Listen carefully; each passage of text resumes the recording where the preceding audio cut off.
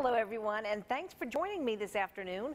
This coming weekend is jam-packed with something for everyone, so grab a notepad and plan your social schedule right now. Black Violin is a violin-viola duo of classically trained musicians who fuse hip-hop, jazz, funk, and classical music. And guess what? They're coming to Augusta later this week. Will B and Kev Marcus say connecting with their diverse fans is an opportunity to break down the barriers that separate us, empower individuality, and encourage progress. Listen to this.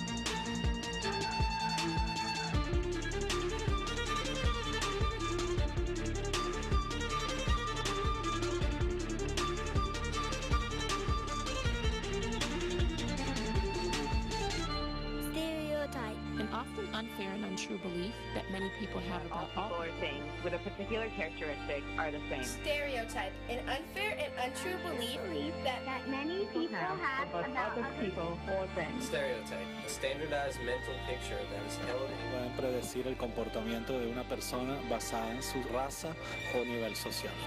Estereotipos.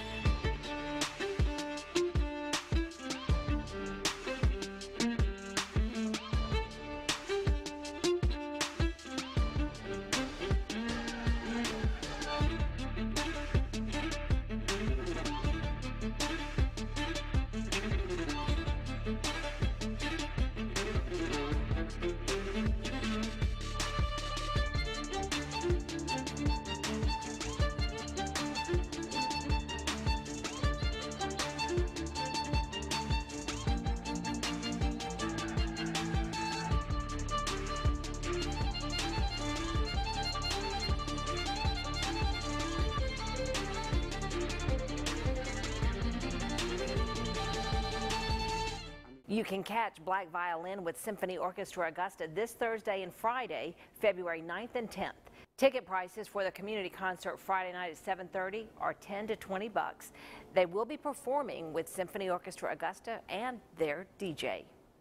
Well, if Black Violin isn't enough music for you this weekend, you have a great opportunity to take advantage of musical theater. Camelot is coming up at Augusta University, and we have a couple of the fabulous actors with us here today. Sarah Best, who plays Guinevere. Yes. And Rick Kramer, who will be familiar to many of you in the Augusta theater audience. a favorite, back again, Rick Kramer, who's playing King Arthur. Thank you. And you all are presenting this show in conjunction with the music department, is that right? What department? It's the University, Augusta University, it's the opera ensemble and the music department. So it's kind of a coalition between them. Joint endeavor. Joint, yes. A joint endeavor. And Camelot is such a wonderful production. Are you so excited to be doing it? Oh, I am so excited because it's one of my all-time favorite musicals. I've done it once before, and when the last time I was in it, I was a member of the ensemble, and I knew after I saw it, I was like, this is going to be a dream role for me. This is going to be something that I just always will want to do. And so when I got the call offering me the job, I was like, yes! Oh, how great. Yes, we will make it work. Well, Camelot has very special memories for me when I lived in Augusta back in 78 to 88, so it's been a while. One of the shows that I did here was Camelot. And at that time, I was a little younger, and so the appropriate role at that time was Lancelot. So I was able to do Lancelot here, actually with my wife, playing Guinevere. And it's amazing. It's amazing, Rick. But we have a picture of you playing Lancelot. We were saying earlier how this is hot Lancelot. Well, maybe. And then I got to actually do the role again after I moved to Cincinnati, and I played Lancelot again. I was still younger at the time, but I'd always said that King Arthur was, again, a bucket list role. We actors call them bucket list roles. Bucket list role. And when I saw the opportunity and I knew I'd be coming back home again to work with people that I knew, and Steve Walpert, who's directing, a great friend of mine, and another friend that's on stage with us, Jim Garvey, I couldn't say no. Oh, what a great group. That's going to be great. And Steve Walpert is very well known to theater buffs here in the area because of all the years out of the Fort Gordon Dinner Theater and commercials and lots of other local productions. Chat Noir, right? Never there. Never there. That shows what I know, just trying to wing this off the cuff. But Steve is certainly well known in our theater community here, and he is directing this performance. And you can catch the show Friday, Saturday, and Sunday, the 10th, 11th, and 12th at Maxwell Theater at Augusta University. 7:30 in the evening, Friday and Saturday, and then there's a matinee Sunday at 3.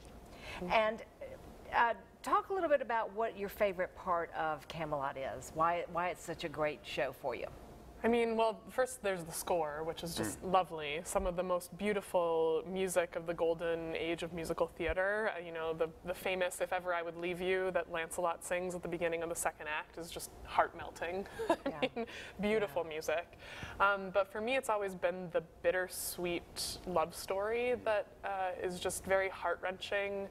The idea of Camelot and the things that King Arthur stands for are so noble, and the love that Guinevere has for both Lancelot and King Arthur makes for just a wonderful evening of love and sorrow, and it's a perfect blend of those things that we all love about the theater anyway. Right, right. You want the whole kind of roller coaster of emotions. Yes. You want to feel a lot. I love actually it is a love story, but it's a comedy tragedy as well. Yeah. A lot of very, very poignant but funny lines that the audience will all get, because the audience is very familiar with the show typically.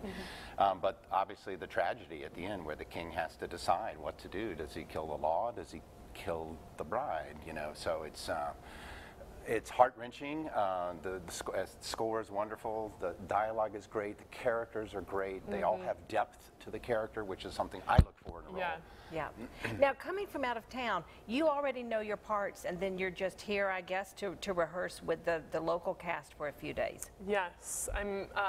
For me, that's kind of been my life for the last few years, doing freelance work where I do a role preparation prior to arriving and then arrive with the local cast and work there. Or sometimes everybody is arriving, you know. I spend a lot of time doing summer theater jobs where you prepare in advance and then everybody shows up together and you all...